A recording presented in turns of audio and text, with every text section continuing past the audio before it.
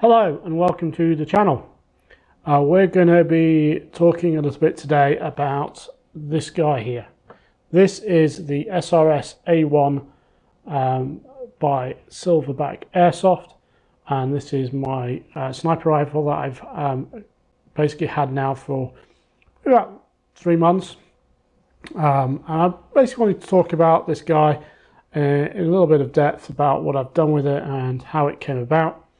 And yeah, give you a bit of information about a superb rifle. But before we kick off, I'd like to say, if you guys like today's video, please hit the like button, and if you want to see more, please subscribe to the channel. And with that, let's crack on and talk about this gun.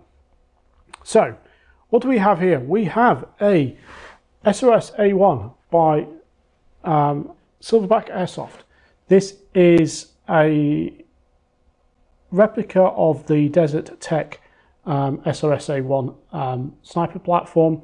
It is essentially a replica of a real steel gun that is available in a variety of configurations, both in the Airsoft version and in the real steel version. The real steel version has multiple caliber options from I think 300, 308, 338, the Perla Magnum, and even 50 cal variants are available. It also comes in different lengths as well. This is the main sort of commonality between the Airsoft version, because of course you've only got one caliber for Airsoft, but the Airsoft version has a number of length versions as well. This is the 16-inch covert. It is available in a 22 inch as well, and this, as I say, is the 16-inch covert. It is also available in different finishes as well, in black, olive green, and this, which is full desert earth. This is basically the full desert earth version. I've had this now since before Christmas, and it's a great gun. So this guy was built for me by a guy called SniperMechanic, and SniperMechanic is a guy who essentially builds a lot of Airsoft replica sniper weapons and a few other pieces as well. He has an Instagram channel, and he also has a blog website which has a bunch of information about the SRS on it, but also he builds some custom parts as well. This was put together by him for me using a selection of different parts. Now I spoke to him when I was looking for this originally and said, this is kind of what I'm looking for, and he proposed a particular set of features and upgrades. So what we've got in here, I say this is a 16-inch covert. It is a bullpup sniper rifle. Now the great thing about bullpup sniper rifles, even though this is actually very short, the barrel length on this is actually pretty long. So the barrel on this essentially goes from about here to about here. This actually is running a 420mm AEG barrel. Now, the SRS platform for Airsoft actually is quite cool in the fact that you can use AEG parts for the rifle. And by that means you can use AEG barrels, AEG hops, and so on. So it is actually pretty cool. Now, what we've got in here, say, is a 420mm barrel. So specifically we have a TNT Studio AEG barrel in here. We also have a TNT Studio hop rubber hop bucking, and that is a 50-degree angle hop bucking in there as well. And we've also got a couple of other useful pieces in here. We have something called a fast hop, which I'll show you in a bit. We have the SniperMechanics SRS W.A.S.P piston, which is a weighted piston in here, and we also have a custom nub that SniperMechanics made for the SRS. Now I did order, when I bought this, a Prowler nub, but that didn't get fitted. The custom nub did because it performs better. On top of that, we have a M150 Spring in here. Now this rifle is really good in the fact that you can change springs really quickly and fit any spring size you want. It comes with an M120 as a default base spring, but essentially what I've got in here is the M150. Now, in terms of other bits on this, there are some sort of ancillary things that I've added since I received this, just to kind of change the look and also how it feels. I've changed the knob. This is the knob is customizable. It comes with normally a round knob, but I don't like the feel of that. So I've got this one in here, more tactical. We've also got a new muzzle brake on here, which is used with the suppressor, the silencer that basically gets used with this gun. By default, it has a very small little cap that goes on there, but it is underneath here a 14mm counterclockwise sort of mount, so you can fit any sort of silencer that basically has that fitting. But this has it's part of a quick release system for the silencer. Now, also, I've got on here at the moment a Vortex Optics Diamondback Tactical Scope. This is a great scope on here. It is pretty large, but it is really, really handy on here. It works really nicely. So, in terms of how this kind of works, it is a bullpup, so the magazine goes in here. The bolt is here on the right. Now, there is a left-handed version of this, and there was on previous versions, although this is not on this one, a push action bolt. So this is a pull action bolt, so it locks back when it gets pulled. But there is a push variant of it, which essentially works the opposite way. It's got an easy pull back, but you push harder to cock it. It has ambidextrous magazine release, so there's a magazine release here on the right, and there's also one on the left here. So it's ambidextrous magazine release. It has got a chin rest here, which is adjustable. The two Allen key screws there to raise this up and down. It has essentially sling release mount points. So this is actually an addition that I've added onto this. It does come with Picatinny rails that can be added. I've basically got these on two sides. The third one, which would go here, has been replaced by this. And so I can essentially, you could put a foregrip on here, or you could put a camera or a light or something if you wanted to on there. So alongside that quick release sling point, you've also got one here, and likewise on this side here. So you can essentially mount a sling on this anywhere, and I use a Magpul sling with this, and it works really nicely. It is, I say, ambidextrous in the sense that everything except this works on both sides, in that we have a safety on both sides here. Very simple, smooth safety, works really well. The trigger is quite straight, very nice feel to it, works really well. It's got quite a big, chunky hand grip on there, and there is actually really good thing about this is it can almost double up as a little bit of a stand stroke bipod. You've got a little monopod here that's adjustable, and then you can use this in concert with this to basically get a very steady shot. It is a very small gun, but it is pretty heavy, but it does work really nicely. And it is, after all, a sniper weapon, so you want to get a good stable shot. So resting this on a nice surface alongside this, and you can get some really, really good accurate shots in. So that's kind of the outside. One thing I'm not sort of covered on is this. As I say, this is this muzzle brake is part of one of the sort of elements that you can get for this, which is this. This is a replica by Silverback Airsoft of the Desert Tech 338 caliber silencer. It is a quick release system. Well, in the sense that it will screw in here onto this muzzle brake, and it literally is super quick to sort of fit, and it doesn't add a huge length to the actual gun. Now, as I said, it does underneath here have a 14mm counterclockwise thread. I've used this, which is the Novrich suppressor and silencer.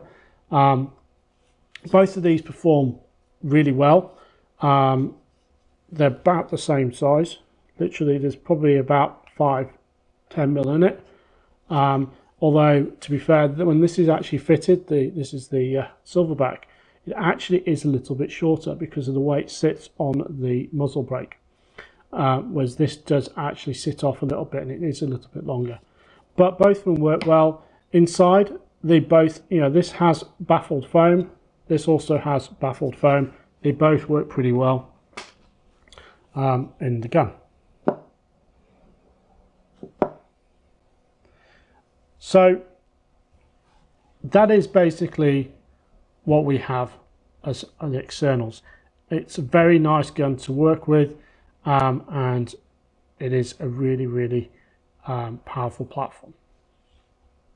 So let's talk a little bit about the internals, what was done to it. So what I'm going to do for that is I'm actually going to show you it pulled apart, and I'm going to show you how easy it is to pull it apart. One of the key things about this gun is this backplate here, and this butt and the pad. Basically, when you are using this gun, all of the sort of action is in here, and it actually finishes at this point here. Now, what we've got here is a little cover, which I'm just going to pull off, and that will basically open up the internals of the gun, so you can actually see the spring. So in here we've got a spring. This is our bolt. There's the piston, and you can see at the back here there is a spring guide that actually fits into this piece. Now, this is all essentially removable, and it is super quick to remove it. And to do that, you basically look at the bottom here. You have these little catches here, and you can basically use those to kind of just pop this off. And what I'm going to do is just try and slide that off without losing everything, and pulls that off. I'm just going to pop that out, take our spring out, and then to remove the bolt, just pop that back. I'm going to pull the trigger because there is a little catch just at the back here, which is what this actually locks onto when actually cocking. Move that out of the way so we can slide the bolt out, and essentially that is all disassembled.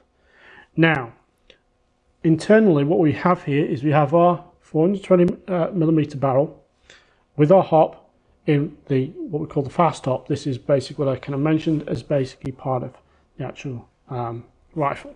Now, it's actually a pretty important piece. Now, the stock rifle comes with its own SRS hop. It's actually adjusted through these holes here.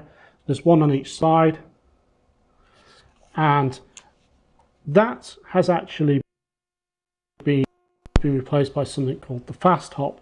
The fast hop is especially handy because of this little dial that we can just see here. That dial allows you to dial in the hop very easily by just lifting the bolt, pulling it back and moving the wheel, and then you can dial that in. So you no need to get an Allen key or a screwdriver or whatever to adjust the hop through this hole. You can do it here very easily, very easy to do, very straightforward. That basically enables you to really sort of dial in the weapon very quickly in the field, even without having to worry about tools or anything else. It makes it completely toolless. Then we have the element that goes in here. This is essentially the bolt, the piston, the spring, and everything else. Now, we are running the SniperMechanic SRS W.A.S.P. This is a weighted piston, and essentially that basically goes in this arrangement here. So this is the bolt. In here we have our and essentially this is basically the piece of kit that basically SniperMechanic actually designed to go with the SRS, but also goes with the VSR10 as well. There is a VSR10 version. It is essentially a weighted piston. What I have on here is the aluminium weight. It is the essentially middle of the two. And it comes with two other weights. What we have here is the plastic weight, which is essentially the same weight as the stock piston. When this is fitted, it becomes the same weight as stock. It is purely plastic. Then we have this guy here, which is the steel weight. And this is actually very heavy compared to this, but also compared to this guy as well. So effectively, these are used to adjust the weight of the actual piston when firing, and it can affect the FPS and of the weapon. There are also different sort of air brakes here, different options for the air brake that are available. This one I've got in at the moment allows me to have a much quieter shot, but also reduces the FPS a little bit because of that sort of element as well. And that is essentially the W.A.S.P piston, and that just fits in there in the gun. The other component of the W.A.S.P piston is this. This is a spring guide, and basically what we've got here is essentially O-rings, piston head, and they fit in this base plate here, and that kind of neatly fits into that spot there, locks in. You have your spring on there, into there, and that just acts as the backstop there for the actual weapon. These plates are changeable. You can essentially adjust the stock length with these. Basically, taking this out, you can buy additional ones of these, so you can make it bigger if you want. But that's how I have mine, and that is my M150 Spring, which I have in there. Now, just to kind of show you, this is the original piston. It is essentially a good bit lighter than what I've got in at the moment, but it did work quite well. I did actually run this initially with this piston because the W.A.S.P wasn't actually available until January this year, and I got this and fitted it myself. It's a very, very simple thing to fit. It took about 30 minutes to actually do it all, slowly kind of going through all the steps and making sure it was greased and so on. But it was essentially a super, super easy thing to fit. So everything else was fitted by SniperMechanics except for this guy, which I then basically added myself later, but it is using a component he designed specifically for this gun. And the great thing about the W.A.S.P is it also comes with, because this spring guide also has different spacers, so you can adjust the spring tension to make it fire with more joules, more FPS, or less, depending on how you set it up. You can use different springs. So I'm using an M150, which, as this setup currently, which with the weight of the piston I use, will shoot about 495 FPS with a 0.2 gram BB. With a heavier BB, it will shoot around same sort of equivalent, but it essentially, with dual creep and everything else, it actually shoots a little bit heavier, which it kind of shoots about 2.3 joules with the 0.2 gram, but it's just a little bit over 2.3 joules, but within limits, because the limit in the UK, for instance, is 2.5. It shoots within limit about 2.38 with a bit of dual creep, so there's not a huge amount. So it is really, really, really good. So I'm going to show you, just put this back together. Again, show how easy it is to sort of put together. Pop that back in. Just pop the piston back. Pop that back there. Pop that down. Take the spring. Put that in. Pop that on.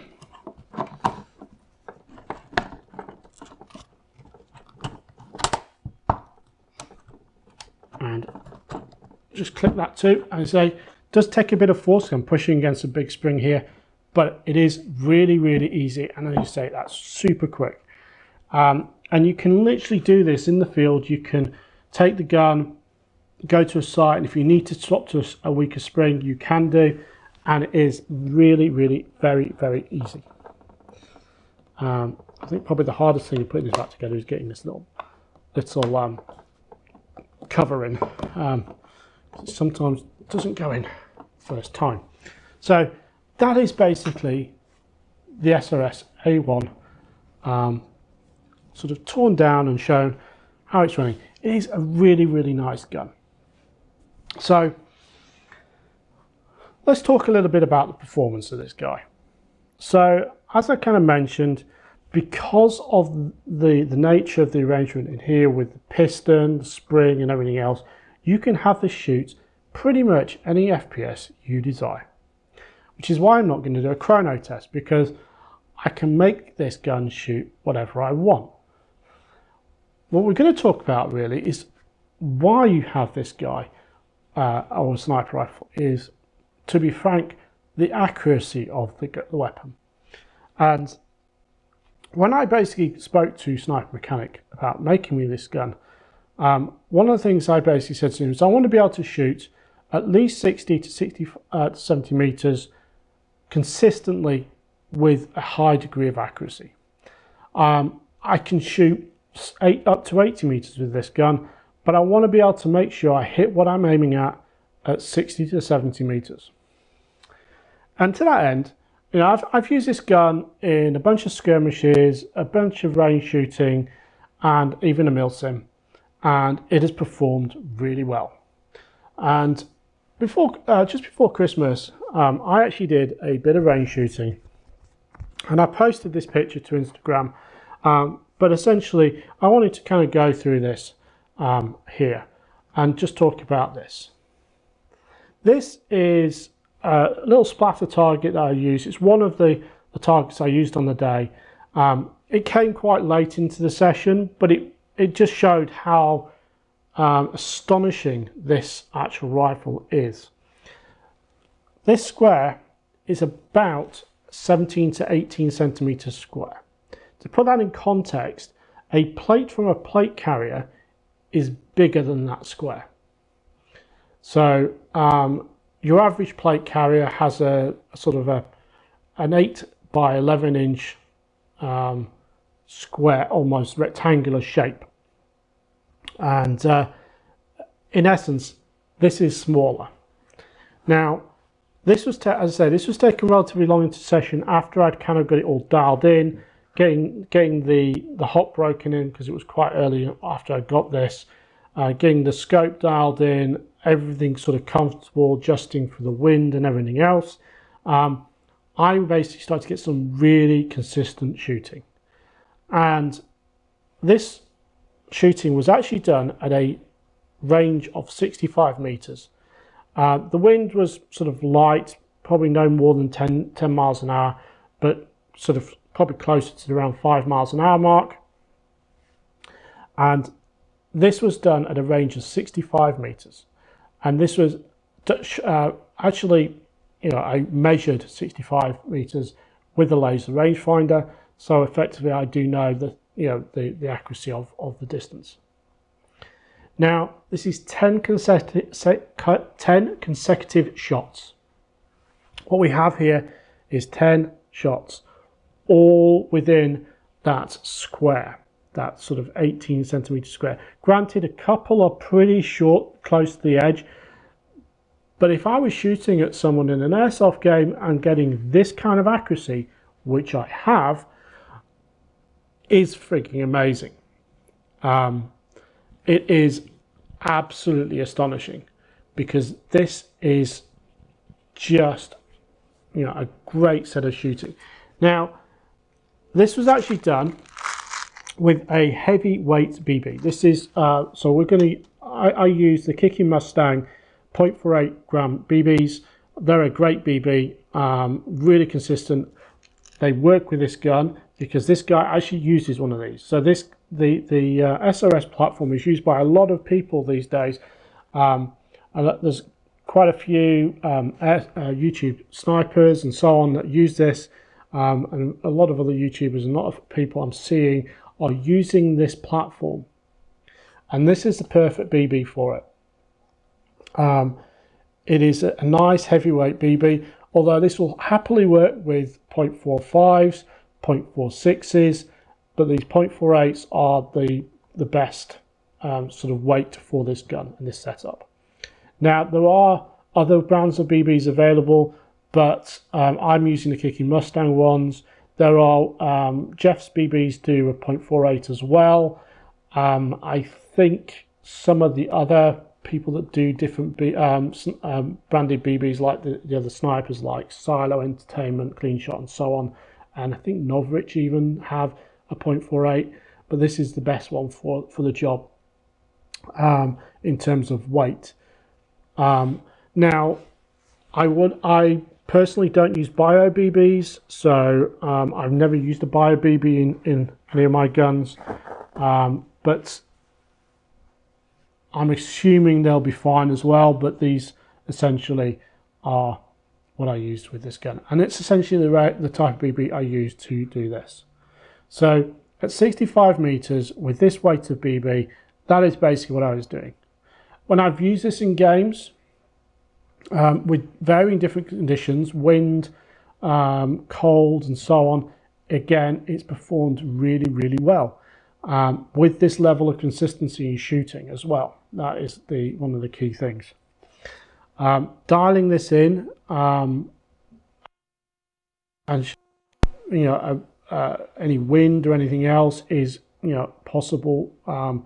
You can sort of do the various tricks with aiming to left or right to deal with wind, tilting the gun to sort of use the hop spin to basically counteract the wind, so on. You can essentially do that, and the great thing about the fast stop on this is that makes that sort of tilting the gun option a little bit easier, because you can change the hop so easily. It is a really, really good rifle. So that is just how well this thing shoots. It shoots really well. As a platform, I have been very, very impressed with it. I have loved every shot I've taken with this gun. It has worked really nicely in a number of conditions, from rain, wind, cold and sun. And I am looking forward to many more days of shooting this thing over the coming months. Now, in terms of roll, this is a short rifle. That's why I went for the short version of this. There are longer versions. In fact, one of my teammates has bought, I think it's a 22 or the 20-inch version of this. It's much longer. I have the 16. The reason why I have this is because I kind of see my general sniping role as not as a sort of ghillied up sniper, but I will wear a ghillie.